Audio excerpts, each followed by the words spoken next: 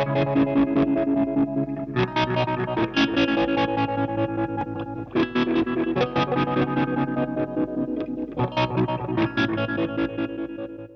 everyone. I had a good question on the reduce the noise in your power supply video that I've got. Someone asked if you're taking away the frequencies from the power supply, wouldn't that take it away from the guitar signal as well? And I thought that would be worthwhile having a not in depth, but a little look at why it isn't the case, why you don't, why filtering the power supply doesn't. The frequencies out of the power supply doesn't actually filter the frequencies out of your guitar signal. So as I've said in the past, theory's not my strength. I'm getting better at it, but you know, I think some of my strengths lie in other areas. Theory's probably my weak point, but for this, this should be pretty. This should be simple enough for us to go through at the moment. And if you've got questions, ask them. I'll try and help if I can. But yeah, like I said, theory's not my strongest point.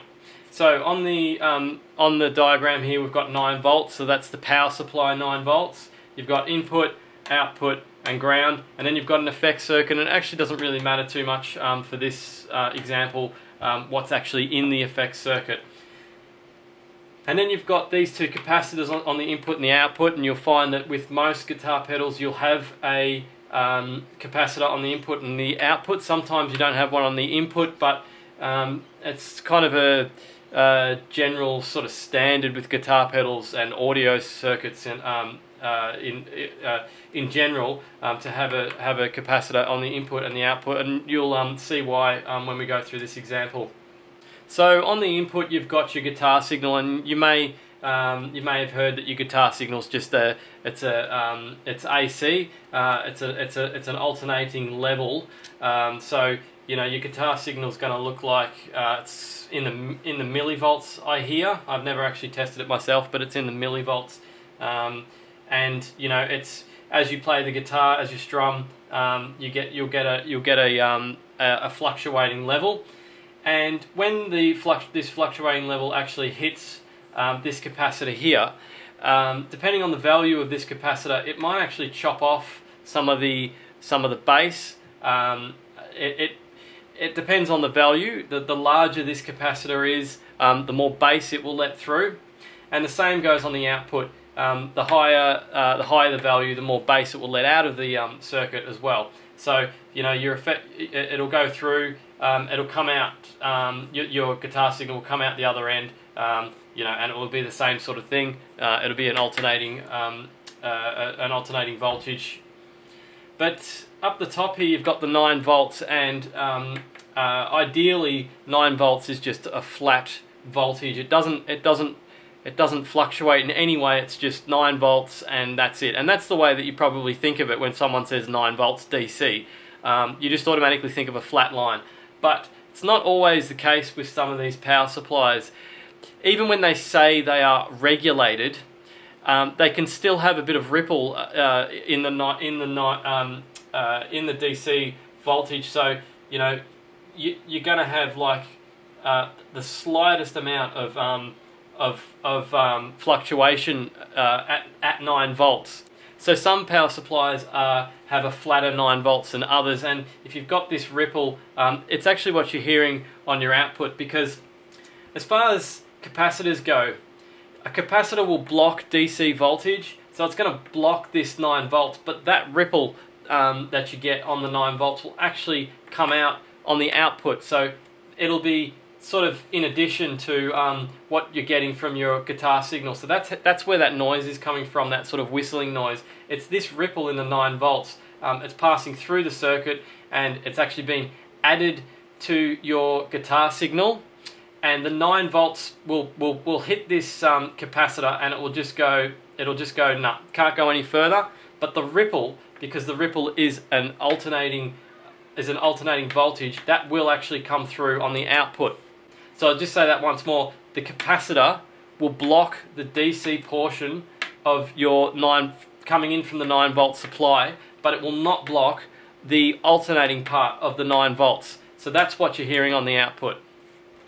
So how do we actually get rid of that ripple on the power supply? Do we just put in a capacitor like we've got on these other ones like this, and that'll filter out the you know, you could put a low value in or a high value and stop that ripple coming through. That's not going to work because the 9 volt DC is going to come in, it's going to hit the capacitor and it's going to get blocked, and you're actually only going to get a small portion of the ripple actually come through. So you're going to block the power to the effect. So that's not going to work. So you've got the same setup. You've got the input signal coming in, which is the varying voltage from your pickups, and then from up the top here you've got the 9 volt DC with the slight ripple, which is causing the noise that we want to get rid of. So obviously, as I said before, you can't just put a capacitor like this because it'll actually block the DC part. You still want the DC part to go to the effect. So you actually wire up your capacitors in this manner, and you might be able to work out now if you haven't sort of understood why they're actually wired up in this way. You might be seeing why now.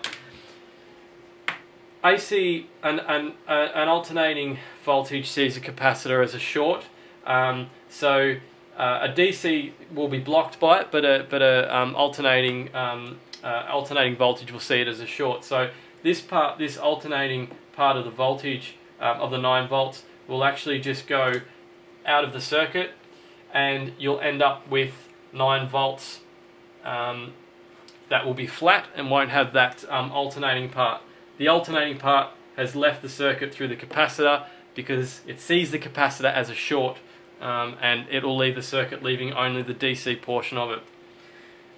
So yeah, you have to sort of experiment with these values, you know, to get rid of this part. It's quite difficult to get rid of the ripple in the unregulated DC voltage.